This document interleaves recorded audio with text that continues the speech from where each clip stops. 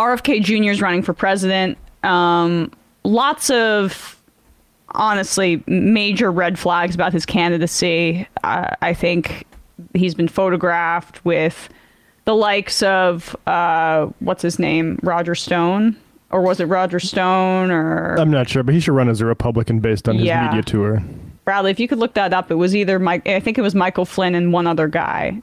So I'm not sure exactly who's... Yeah, he was photographed with Michael Flynn and Roger Stone. Yeah, I mean, and Roger Stone's a dirty trickster. He's certainly not above trying to elevate this kind of anti-science denial in the Democratic Party. He's an insane political hatchet man. Right. Absolutely. So any association with RFK Jr. should be immediately a huge 5-alarm fire freak out if you actually want to take the candidacy seriously. And yeah, to the extent that there are things that you agree with RFK on, for instance, the JFK assassination stuff, I'm partial to. There are things that I'm very anti what RFK is saying, particularly his stance on what I take as an anti-public health perversion of big pharma criticism. But if you care about the things that he's making about his campaign, you should also resent that he is putting all of these turds in his punch bowl with this other crap. Yeah, and when you say it's anti-public health designed as anti-big pharma, that's why I wanted to play this clip here, because this is him speaking with Saagar Enjeti of Breaking Points, who's on the right. And he's asking RFK Jr. about energy policy, about nuclear, solar, and all of those industries being either public or private. And if you're really concerned about chemicals in the water, if you're really concerned about, I don't know, industry like big pharma, but not just big pharma, running rampant and hurting the American people, I would imagine that you'd have a more robust pro-public ownership position on these kinds of things. But based on this answer, and Ryan Grimm flagged this on Twitter, it appears that RFK Jr. might be to the right of Saagar on this issue. It's interesting to me. I heard you talk a lot about corruption. We were talking here about the profit motive. I was surprised, though. You did the interview with the All In podcast. I knew that you were against nuclear power, but you was talking with something interesting, saying that we should have effectively a completely free market energy system. And I guess I wanted to talk, with somebody whose father and uncle famously supported major public initiatives, which didn't necessarily pay out, but would yielded massive dividends in the future. Why should nuclear, solar, wind, or any power, honestly, float outside of public support systems if the overall social benefit of it unlocks economic potential?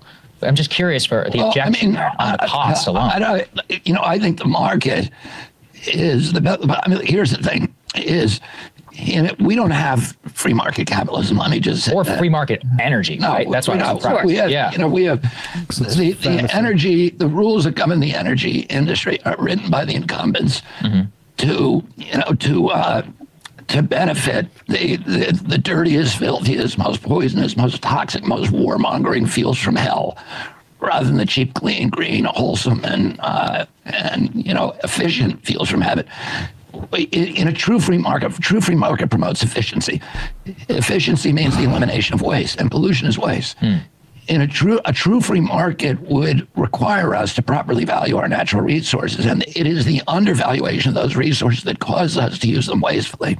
So stupid. In a true free market, you can't make yourself rich without making your neighbors rich, without enriching your community. But what polluters do is they make themselves rich by making everybody else poor. Certainly. They raise standards of living for themselves by lowering quality of life for the rest of us, and they do that by escaping the discipline of the free market.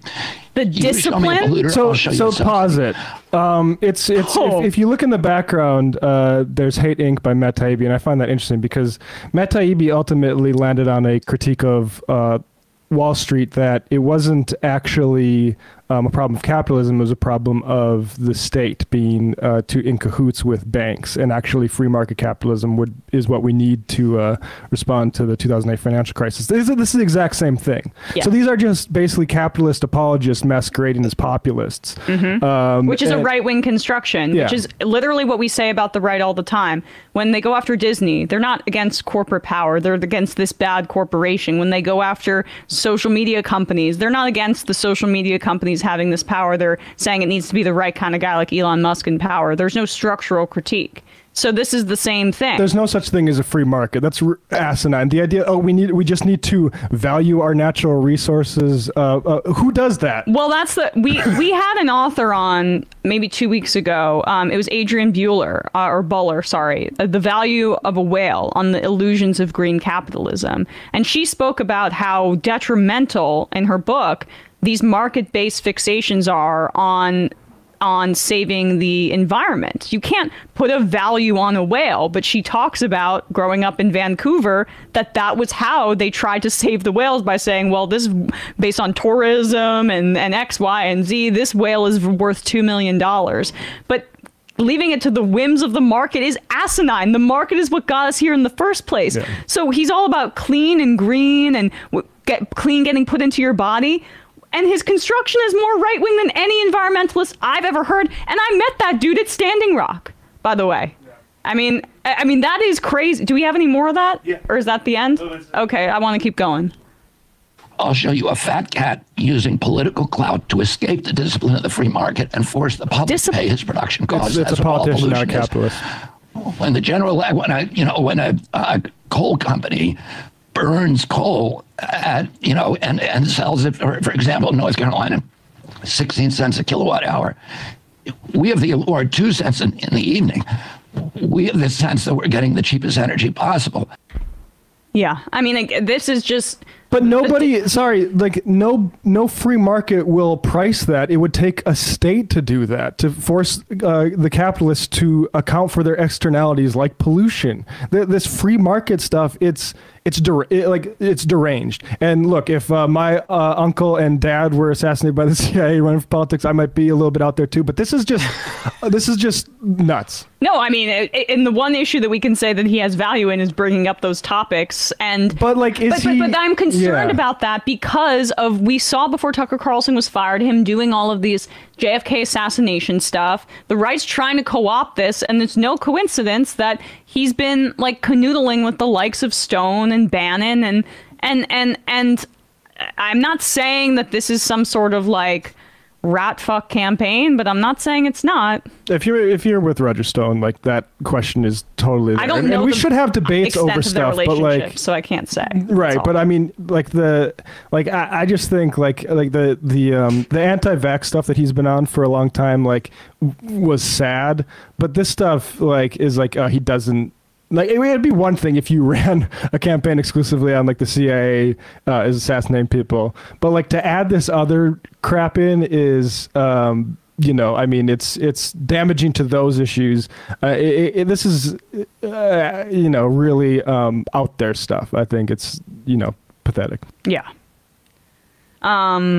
And yeah, I just could the true free market promotes efficiency. I just whatever, man. Not even. Yeah, I mean, you might hear Biden say that, but it's just. I mean, just run as a Republican. I know, but there's no value in him doing that. Yeah. You should ask the crypto bros whether it promotes efficiency. He's a crypto guy. Or whether it's economics incentives, enforce environmental regulations or whatever. No, RFK is pro crypto explicitly. I mean, how could he not be? Yeah. And Groucho Marxist writes in, didn't RFK sue to stop wind turbines being placed off the coast of Martha's Vineyard because his view would be ruined? I didn't know that, but...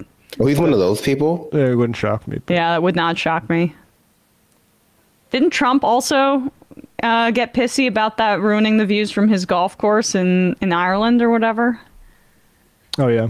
Total rich guy nonsense. And also because they kill birds. That's his big thing. Oh, he was upset about the birds, yeah.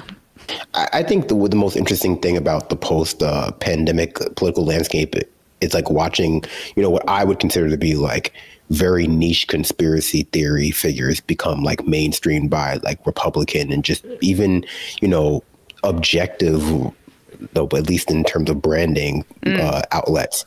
It's just like, so this is kind of stuff, not the libertarian views on free market. That tends to go hand in hand with a lot of conspiracy theorists, but, a lot of the vaccine stuff just, they're just things that people have been saying in conspiracy theory circles in your grandpa's Facebook group for decades. And he's compelling for the same reason they've always been compelling, because they sprinkle in like little bits of conspiracies that are true, like the fact that the JFK and RFK assassinations are very suspicious. And then they sort of like lead you to a little bit less true conspiracies, like, anti-vaccines. And then that's just a big bucket of like things you can believe. But, I think, again, people like this are empowered by a political system that chooses to deny everything. That it makes them that makes the political system itself, the status quo, seem, not just suspicious, but immoral, because it is capitalistic. But, I don't think this is going to be a real, especially since he's running in the Democratic primary. He should go to Republicans. He'd have a better shot. I know, but maybe the shot isn't the point, at least for the people funding him. And by the way, Nate from Cape Cod writes in and corrects, it was Ted Kennedy who didn't want the wind turbines. And correction that Trump's golf course is in Scotland. So sorry for the fake news.